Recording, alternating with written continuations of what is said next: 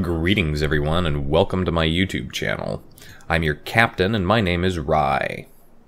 Yeah, that doesn't sound quite as good as my normal intro. Greetings everyone and welcome to my YouTube channel. I'm your host Captain Rye, and that first intro was a request by one of my subscribers.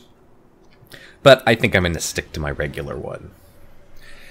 Today I've got another fantastic Fletcher match here in World of Warships. As the title of the video says it all, down 3 caps, 3 ships, and 300 points. Never fear, the Fletcher is here. Yes, that's right, in this battle, things are going to go horribly, horribly pear-shaped and almost go tits up pretty early on in the game. But that's why I'm here. That's the entire point of the Fletcher, is to get in back behind the enemy lines and start carrying and carrying hard. Though I can't entirely blame my team for not pushing up, because the enemy team played really, really well in this match. Starting off the battle, it's Ice Islands domination match mode. 3 caps, and I, along with the majority of my team, are headed up to the A capture point. Now, this is important for a couple of reasons.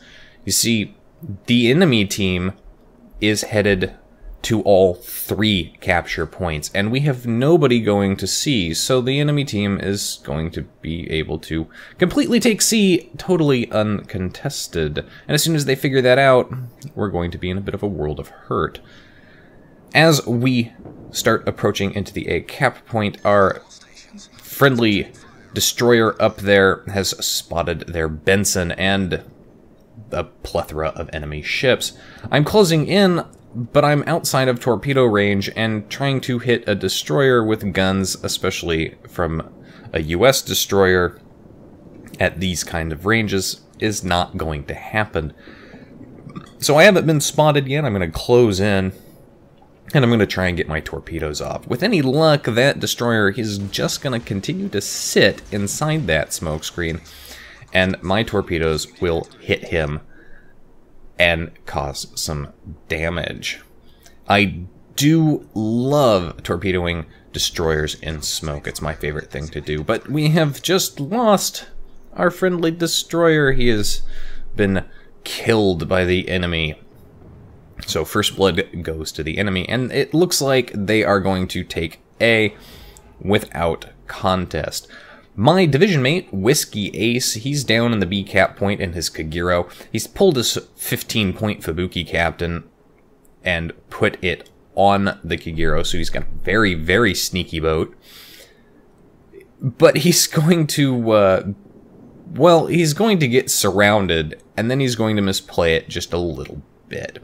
Right now, he's in a pretty good position. He's actually got 2 Bismarcks bearing down on him, but he's also got a Hatsuharu that's in the B cap and kind of holding on and contesting it. So seeing the situation over there and seeing that my div mate needs help, I am headed back that direction. I'm going to try and, well, help him capture B, maybe drive the enemy out so that we can get that cap point. Being down an enemy ship and a cap early on in the game and still having capped nothing, and we're still not contesting anything, means that the enemy team is going to get that early points lead, and usually the team that gets those early points leads ends up winning. My buddy has been spotted by the Hatsuharu, and I've got torpedoes out at this Bismarck. And I've got torpedoes out at this Bismarck assuming, because my buddy has been spotted, and because he's got torpedoes headed towards that other Bismarck, that this guy in the Bismarck I targeted, he's not going to turn, because he doesn't expect there to be a destroyer off the other side with torpedoes coming at him. Whiskey is taking shots in from that Hatsuharu, and those Bismarck's secondaries are just lethal. And sure enough, I was right, that Bismarck did eat 4 of my torpedoes. I needed 1 more to secure the kill, but I wasn't able to get it, and he stopped the flooding, and he's going to repair. He's taking all sorts of nasty fire from that Hatsuharu and the Bismarck secondaries. As I put it, you basically got surrounded, and yeah, it wasn't going to end well for you. He is gone and out of the battle, but he did at least manage to set that Hatsuharu on fire in 4 different places, and that's going to be a key factor later in this battle. Now, I'm in a bad situation. I have popped my smoke, opening fire on that Hatsuharu, taking all the secondary fire from both of these Bismarcks.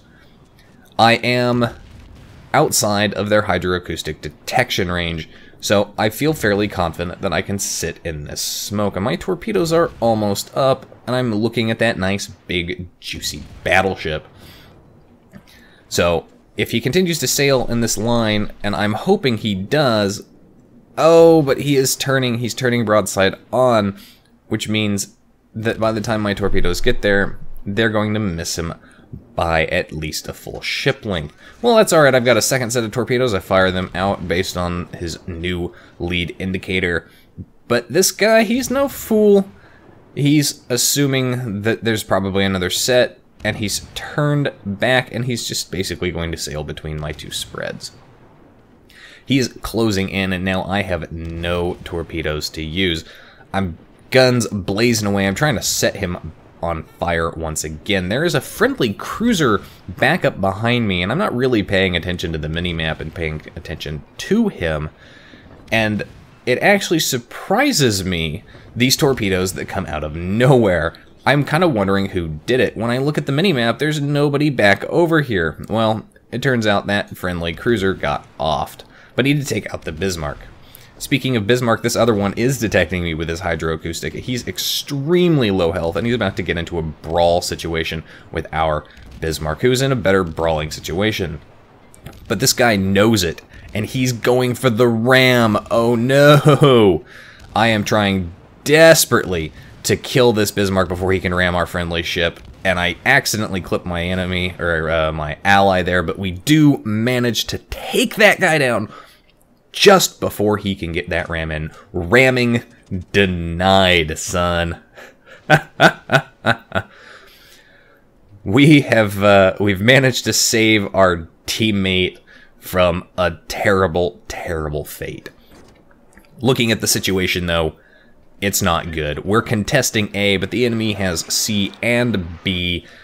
We are now down 3 ships, 3 caps, and 300 points. Time to activate carry mode.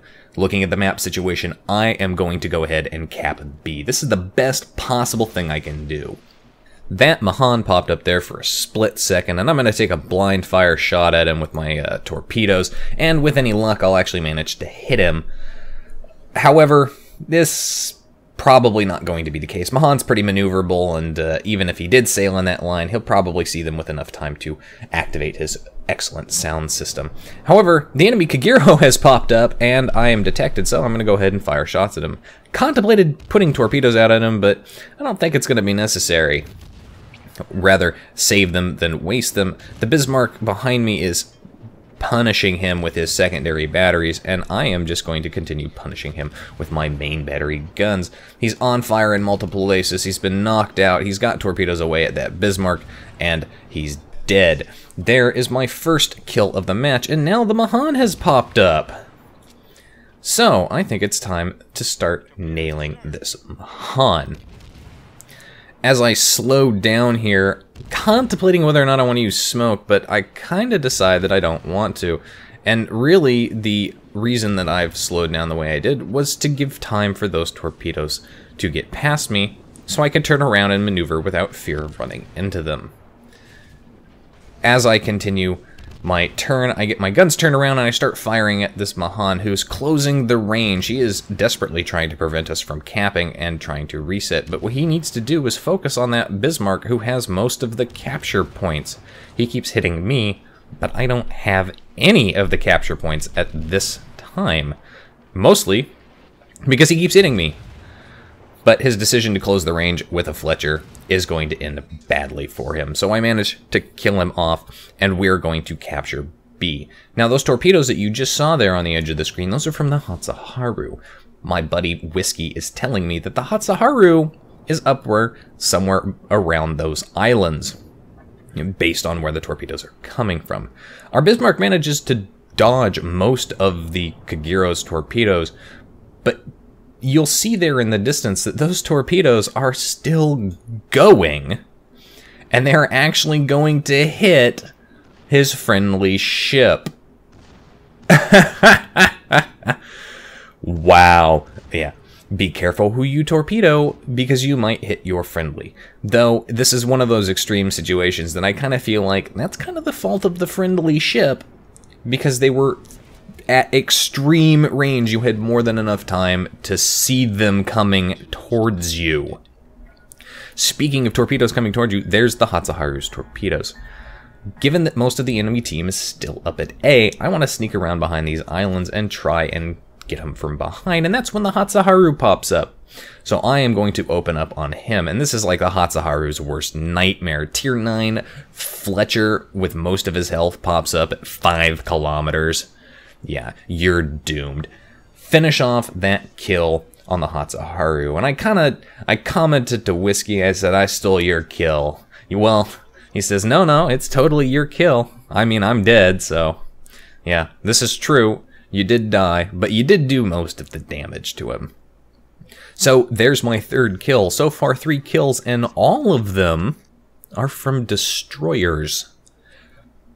Looking at the team situation, we finally managed to pull the scores back. Mainly in the respect that we've managed to kill more enemy ships. And this is really what's keeping us alive in this game, because the enemy still has 2 caps.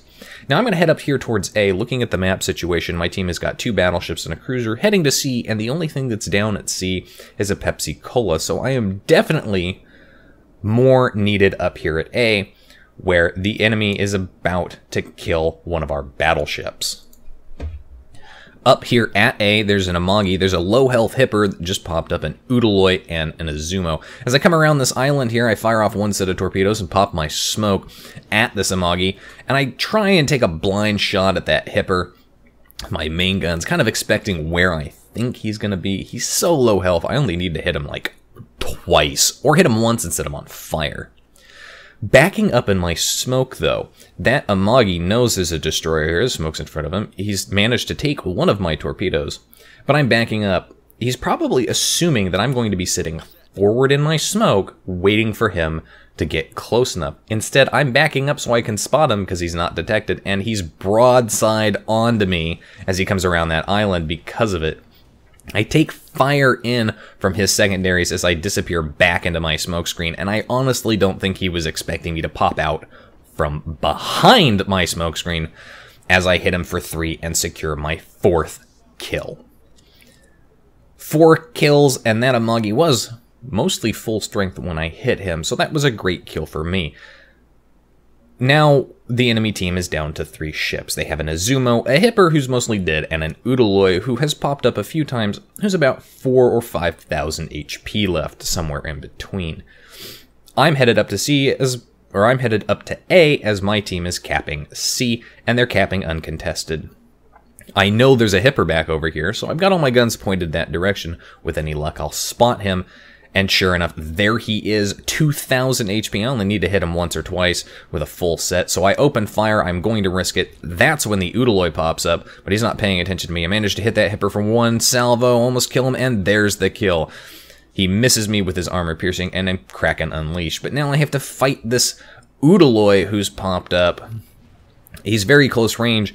I have a health advantage, and I have a maneuverability advantage, and a firing advantage.